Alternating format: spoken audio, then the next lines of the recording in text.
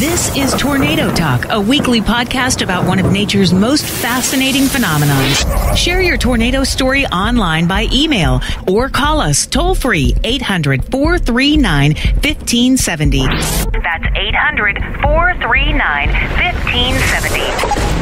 Now, meteorologist Jennifer Naramore and Dan Holliday, Tornado Talk is on. He is one of the most popular figures on cable television. During tornado season, his appearance on the Weather Channel often signals that severe weather is underway somewhere in the country. We've given a torque-on today, the first time in the history of the Tornado Condition Index of a 10 for northern parts of Alabama. It's pretty much guaranteed there's going to be a tornado within 50 miles of you if you're in the northern half of the state. He's the severe weather expert, and we wanted to know more about him. Dr. Greg Forbes was born near Latrobe, Pennsylvania. He always wanted to be a scientist, earned a degree in meteorology at Penn State University, but later had the opportunity to work with one of the world's best, Dr. Ted Fujita at the University of Chicago.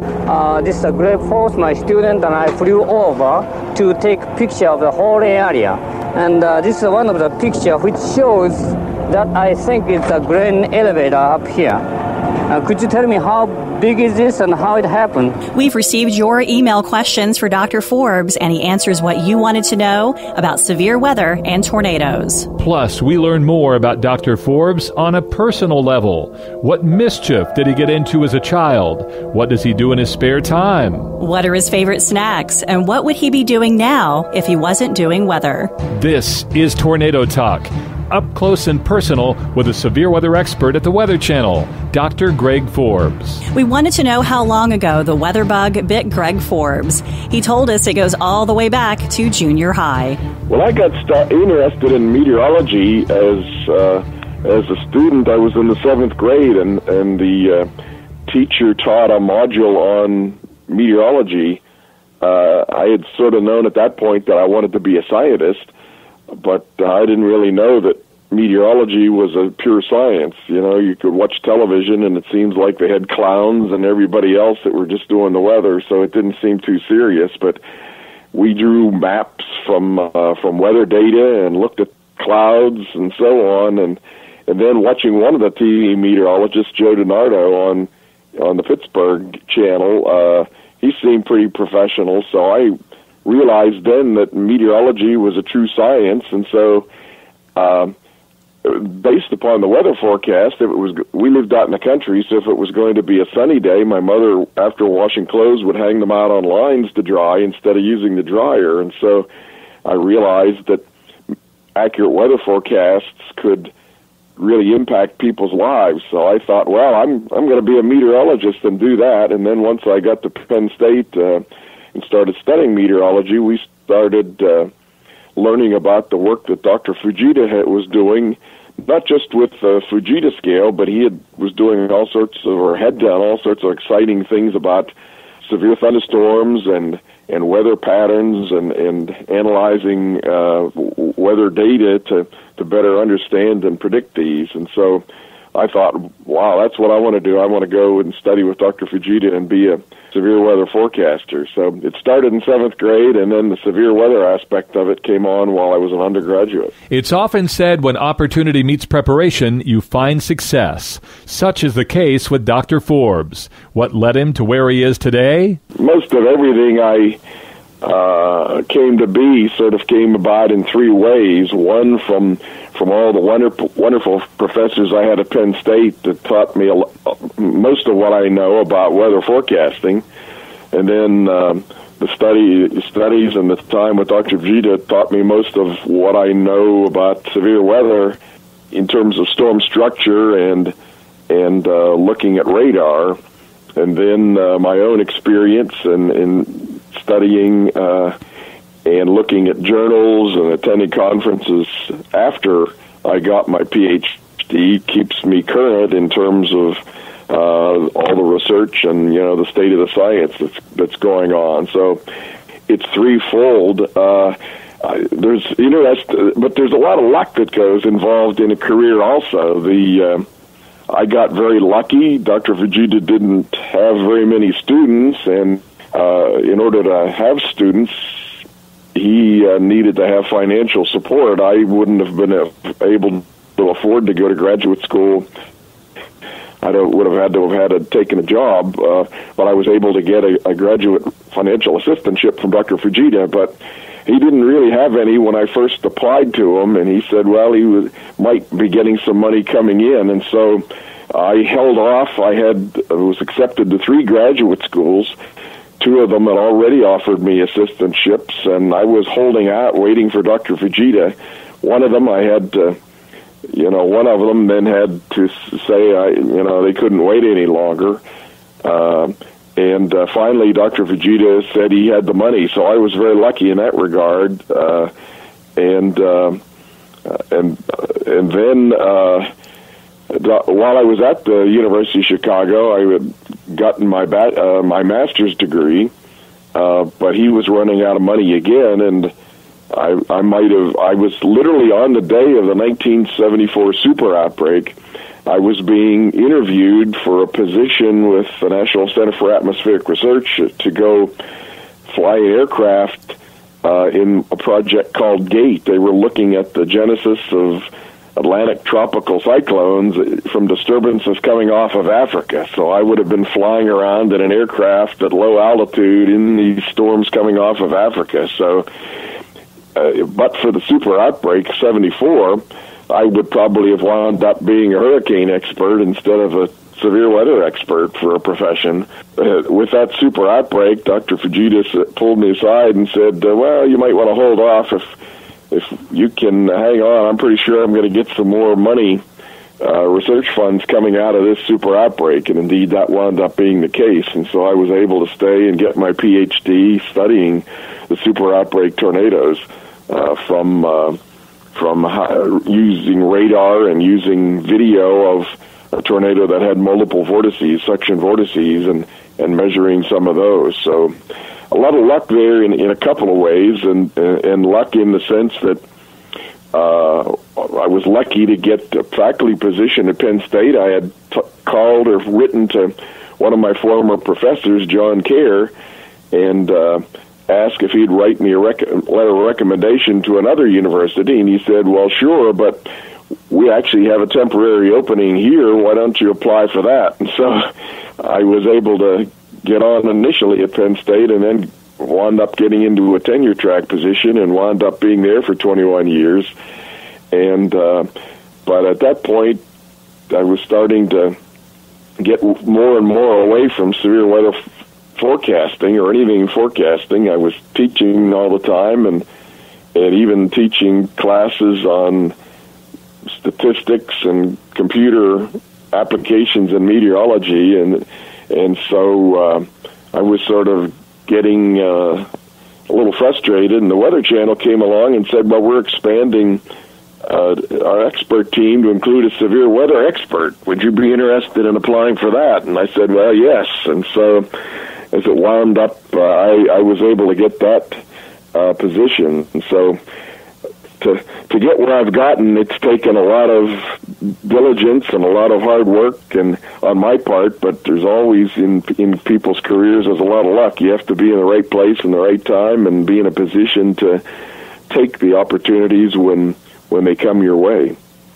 Now, in terms of the question about the University of Chicago and my experiences with Dr. Fujita, boy, that's a long topic. I mean, from an excitement standpoint, on one level, I got to fly around in Cessna aircraft hundreds and hundreds of hours looking at tornado damage, and so that's just an eye-opening experience. The structure of tornado damage patterns that you can see from the air is just tremendous. You don't get that kind of perspective on the ground.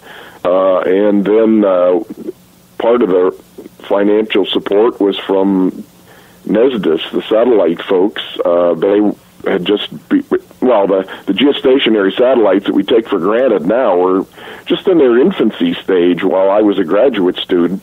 And so they wanted to really know, could you look at the overshooting top behavior, the up and down behavior of the thunderstorm tops? Did that relate at all to severe weather and tornadoes? So we would fly around in Learjets just a little bit behind the line of storms at that time, it wasn't a video camera. It was a movie projector, and that shot at high speeds, and then taking time-lapse video of these time-lapse movies, actually, of these overshooting tops, and then we would take them back to the lab and use photogrammetry to measure the up and down motion of those cloud tops. So that was extremely interesting. I always kidded people, well, you never know, the Rolling Stones might have been in this Learjet the day before we flew in it.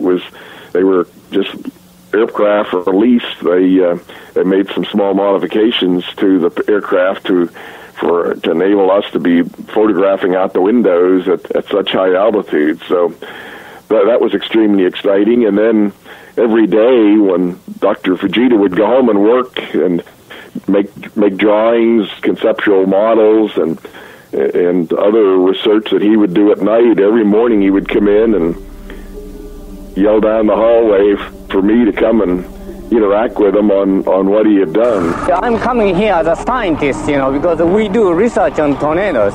And the main reason why we are here is to find out what tornado did. And in case of future tornadoes, what people should do, that's the kind of thing we want to find out. And I would sometimes be out doing the damage surveys with him, so all of those were just priceless moments. I was there for basically the confirmation of suction vortices. I was there for the discovery while he made the discovery of microbursts. We had been part of the discovery of downbursts in our damage surveys and relating that to radar, and I was the field manager for the first field project to study microbursts, MIST, in the summer of 1978. And so it was extremely exciting times. I could just go on forever about, as memories came back to mind about, it was just so exciting. I had originally gone to the University of Chicago intending to get a master's degree and then go off and be a severe weather forecaster at what now is called the Storm Prediction Center. But it was way too exciting what I was doing, and when Dr. Fujita said you should stay for your Ph.D., you do that. And so that got me off into research and academia. I thought, well, basically at that time, a Ph.D., I would have been overqualified for the Storm Prediction Center, but later, as that Ph.D. came to my benefit when in putting me in the expert position for the severe weather expert at the Weather Channel. Dr. Ted Fujita made an impact not only on Dr. Forbes, but science in general. It was 45 years ago that he created the damage scale for tornadoes. Yeah, Dr. Fujita came up with a Fujita scale in 1971. That was before I started at the University of Chicago. I started there in the fall of 72. So a lot of the early testing of the Fujita scale in terms of doing some of the damage surveys and using the Fujita scale, I was part of that. More than 35 years later, the damage scale for tornadoes would be enhanced. Dr. Forbes said it had been in the works for quite a while. Starting in 1974, that super outbreak with the destruction to schools in a number of places got the engineering community much more involved in tornadoes than they had been in the past. And so they started looking at the wind speeds that Dr. Fujita had proposed for the original Fujita scale, that one that was developed in 1971. He came up with those wind speeds without a whole lot of scientific basis for it. There wasn't very much in the way of engineering studies to say really what kind of wind speeds and what kind of wind forces would do various kinds of damage. And so he used whatever little bits were there, plus kind of his intuition. But the engineers pretty quickly began to say, once they got more heavily involved, that, hey, these wind speeds, the total destruction of a house and breaking it to bits, F5, 261 to 318 miles per hour, it doesn't take anywhere near those kind of wind speeds to totally disintegrate a house. And so they started proposing,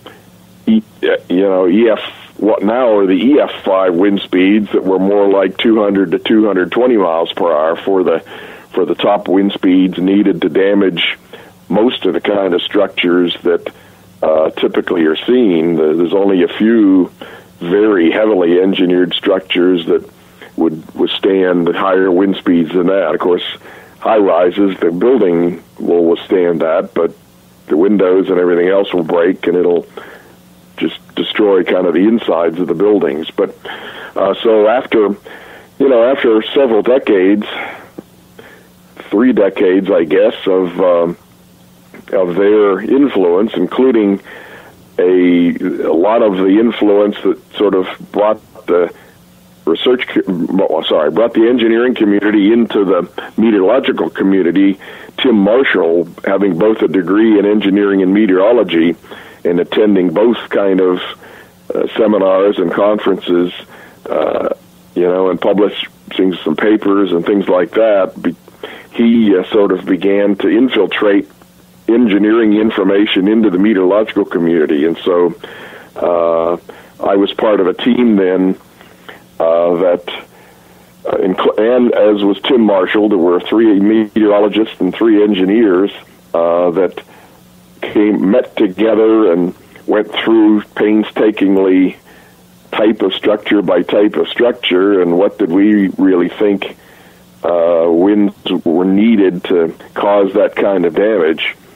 And so that consensus then became the basis, still albeit somewhat subjective, but better tuned to what we now call the enhanced Fujita scale. And there are very much more detailed, on a structure-by-structure basis, guidelines for what wind speeds are needed. The details were very sparse for the original Fujita scale, and it was not very specific by different types of structures. And so things are a lot more specified now than they were in the original Fujita scale, but they're probably still not perfect, and there still are a lot of different kinds of structures that really are not covered in those guidelines. The damage descriptors, the set of those is not comprehensive. There's some things that happen out there that like bridges collapse or things like that, or even vehicles. It's very difficult because of the different types of vehicles and their orientation to the wind may be unknown, and so on, that are very difficult to assess wind speeds by virtue of damage to them. Recently, some meteorologists have expressed interest in seeing mobile Doppler radar winds used in tornado damage surveys. Would Dr. Forbes like to see them incorporated? Well, I think ultimately the mobile Doppler radar winds could become used and should become used. But the problem is at the moment that, for the most part, they're measuring winds that are often some above the ordinary home altitude. And frankly, most of the damage that is caused by tornadoes is by relatively low buildings, homes, and occasionally, business buildings, a much lesser extent. Any tall buildings get involved. So the enhanced Fujita scale is really designed to be at about the 10-foot level, the rooftop level, or near the top of the first floor. Whereas most of the mobile Doppler radar winds, since the beam has to tilt up a little bit in order to avoid blocking by trees and getting things and other structures in the way, things we call ground clutter, most of the time they're measuring at somewhere the 30 to 50 feet range above ground as their lowest altitude.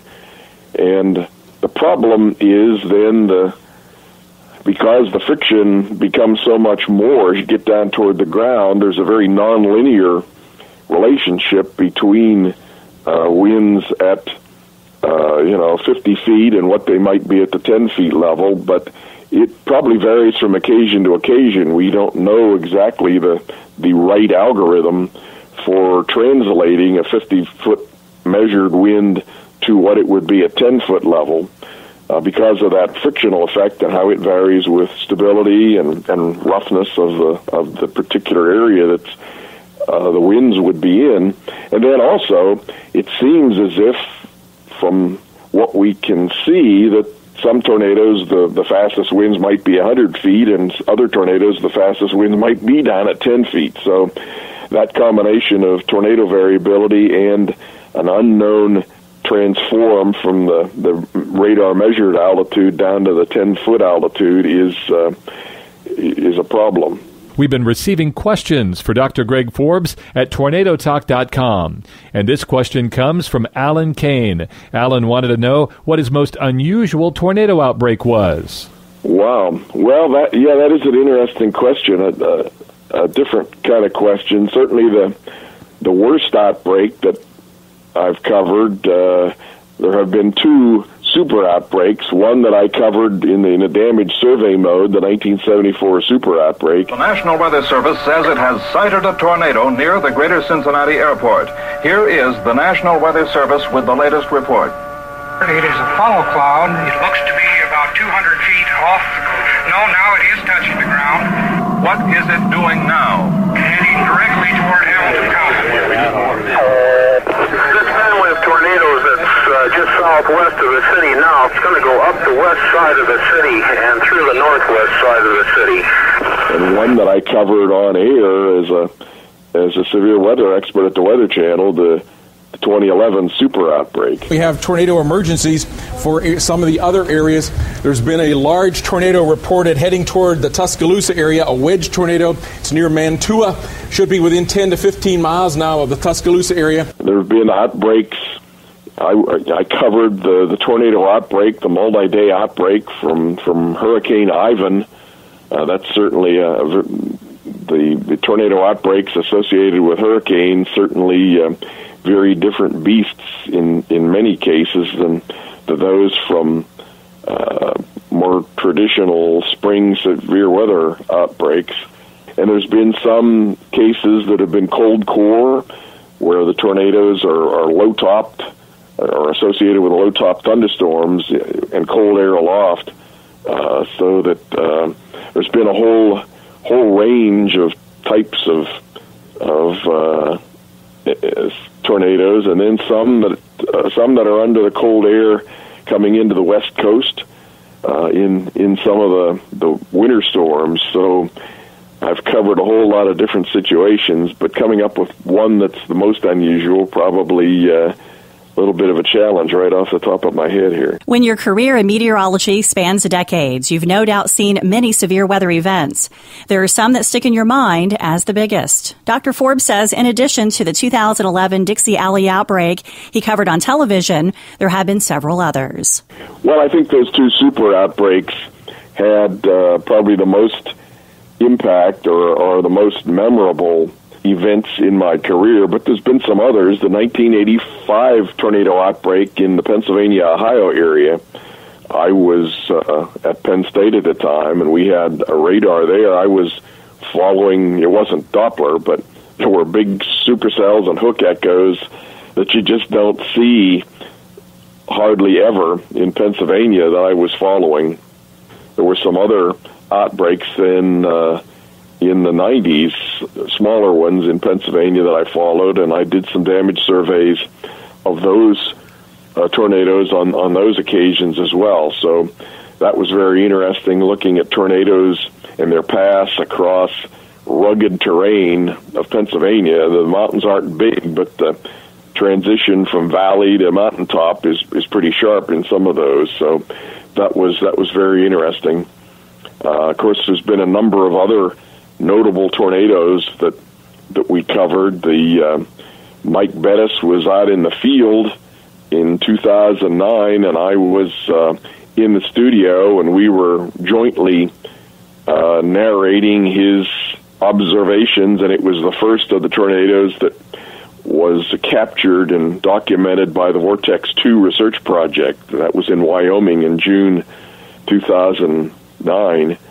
And then the following year, I went out chasing tornadoes along with Mike Bettis and we came across a fairly sizable tornado in Oklahoma on May 10th. And then subsequent years, let me think, 2013, I suppose, caught a tornado real close to us, and it was roped out, so it was kind of, the rope part was kind of right over top of us. And then another tornado formed. These were land spot type tornadoes. Another tornado formed real close to us, so that was real exciting. A couple of days later came the Moore, Oklahoma tornado. You know, we didn't see that tornado in progress, but we certainly saw the damage that it had done, and covered that from the field. So that was exciting. The El Reno tornado, that Mike Bettis got caught in. I was in the studio for that one, and that was a pretty scary time. And we suddenly realized that the tornado had probably gone right over his location, and we started to really, really worry. I went over to the video acquisition center that would be in communication with him, and I asked, had we heard from Mike, are they all okay? And finally the word came in that they had been hit, but they all survived. The El Reno, Oklahoma tornado has been one of the most studied tornadoes ever. Harrison Sincavage wanted to ask if the tornado that occurred on May 31st, 2013 needs new nomenclature. Reason being is that those vortices were the size of regular tornadoes, identical in size to what occurred in May of this year near Dodge City, Kansas. Achieving a vortex breakdown is a complicated process, but when it occurred within those multi-vortex tornadoes, the subvortices were very large. Yeah, that's a very good point, and I described it on air, and I think some of the researchers have basically said this in publications since then, that the so-called El Reno tornado was really the mesocyclone on the ground. The mesocyclone being the whole rotating wall cloud portion, or the whole rotating updraft portion of the supercell thunderstorm that got so intense that it was essentially not confined to cloud base and above, but it worked its way right down to the ground. And so I think some of these huge tornadoes are, I'll backtrack for a second. We like to make concise categorization of things. Well, you've got the tornado, you've got the section vortices, you've got the mesocyclone, etc. But there are always, in the real atmosphere, there are not always these very distinct distinctions. Instead, there are continual transitions from one to the other. And I think sometimes big, wide tornadoes are sometimes these mesocyclones that are down to the ground. I think the El Reno case was probably the extreme example that we've had of that thus far, so that in that sense, the mesocyclone too can break down, and there's been previous examples of that proposed or published or theorized, at least in the literature, that mesocyclones can have more than one tornado revolving about them. And so that could have been the case in the El Reno situation, that maybe those were tornadoes revolving about that parent mesocyclone rather than section vortices revolving around a great big tornado. So from what I saw of the Mike Bettis video, as they were racing away from just trying to get away from the tornado, those were, I definitely would have called those, they were small enough, I would have definitely called those suction vortices within a big tornado. While Dr. Greg Forbes was not in the field observing the El Reno twister, he did encounter the damage from the 2013 Moore, Oklahoma tornado that hit the Briarwood Elementary School. We wanted to know what led to upgrading it from a high-end EF4 to an EF5. There had been a big water tank that had landed in the midst of the residential area right there near the elementary school, and where we were broadcasting from. And I had gone and asked the residents, this doesn't look right. This big thing, surely this wasn't just right in the middle. And they said, no, it came in during the tornado. So it had been some big water tank from a farm about a half mile away that had landed, flown through the air and landed in this residential area that had been so heavily destroyed. As it turns out, there was a second one that landed on the school. We hadn't seen it. We couldn't see it from our vantage point, but it had landed on the school and I guess went down through the roof.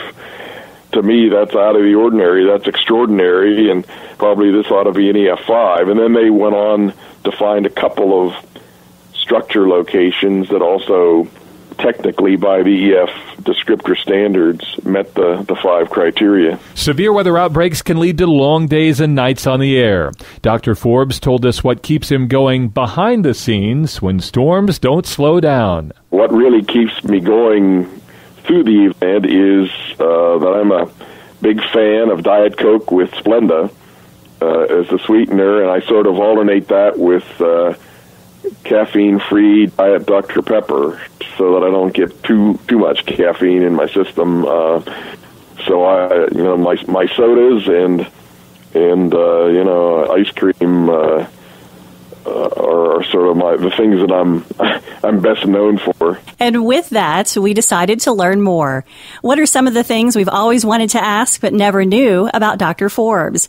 He's sometimes referred to as Storm Master G at the Weather Channel, but in school, kids gave him a different name. Yeah, I had a bunch of nicknames. In first grade, sometimes the kids weren't didn't have great pronunciations or might have had trouble pronouncing things. So Gregory, or Greg, the one little girl called Geg, or Geggy, and then I had a crew cut at the time, was sort of one of the styles, and so my big oval-shaped head, they started calling me Eggy.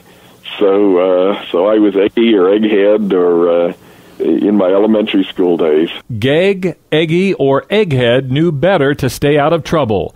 But it was one incident he confessed to his mother that forever stays in his mind. I guess the one thing that I remember, we lived out in the country, and I had a BB gun, and so, you always were trying to see how good you were with your aim and so on, and so the one day I figured I would probably miss because the BB guns weren't all that accurate. I was probably 100 yards away or whatever, but I took aim at a bird that was sitting on a branch and wound up hitting it and killing it, and I felt so bad about it. And my mother loved birds. She always was putting out, bird feed for the birds to come, and so I felt so bad.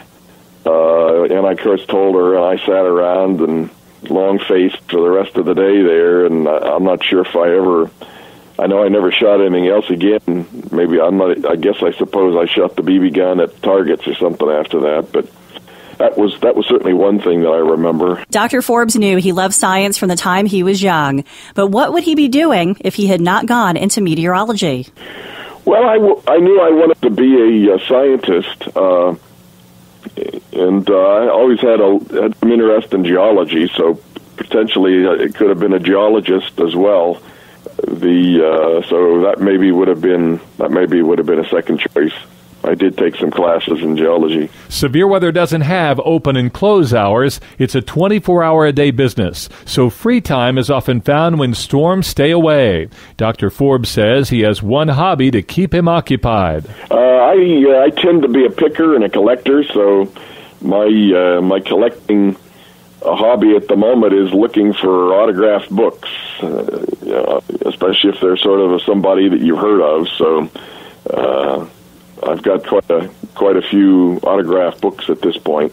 During the off-season, everyone needs a vacation. Dr. Forbes says it's a chance to see friends and family. In the winter and to some extent, if in the fall, if there's not tropical storms, I have a little bit more free time, and so usually in July, I go and join my cousin and his family at North Myrtle Beach for some vacation. I plan to do that this year, and a cousin and a friend often come down in August around my birthday time, and we take some day trips around in Georgia, and then sometime in October or November they sort of tend to come down, and we take some day trips. So, and then I usually go back to Pennsylvania for Christmas or New Year's or somewhere around that time for some, spending time with the family. Traveling can be a great time for relaxation, but what if you could travel in a time machine?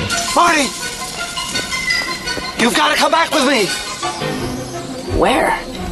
Back to the future! We told Dr. Forbes he had two choices. He could travel forward in time to learn about the technology of weather, or go back in time to teach people things yet to be discovered. I certainly would like to see in the future what changes have been made, for example, in terms of, are we able to use computers to predict tornado and give tornado warnings, predicting them instead of just detecting them. That's sort of what the plan is for 10 years or so from now, is to warn on forecasts rather than warning on detection based on radar or sightings like we do now. So that would be exciting.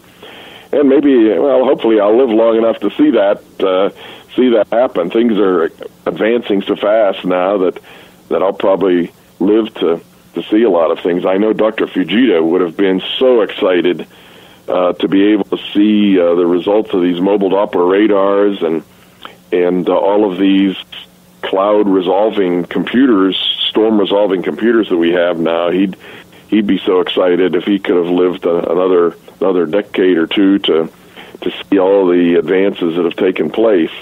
For me, it would also be kind of fun to go back to the past. I spent some time in the Netherlands and in other countries, but I was about a year total in the Netherlands, Holland as we often call it, and was fascinated by castles. I got a little bit of free time to travel around to France and Germany, and so I would always try to go and see these castles. So one branch of my family tree that I've done a little bit of genealogy suggests that if that link is correct, that would actually have me related to some of the nobility, the kings and queens and the families of the Europe area. And so I think maybe that's part of my fascination with castles. So I guess I'd like to go back to the Middle Ages and see if I was really involved in some of that. That if I went back, it would probably be to look at that kind of thing.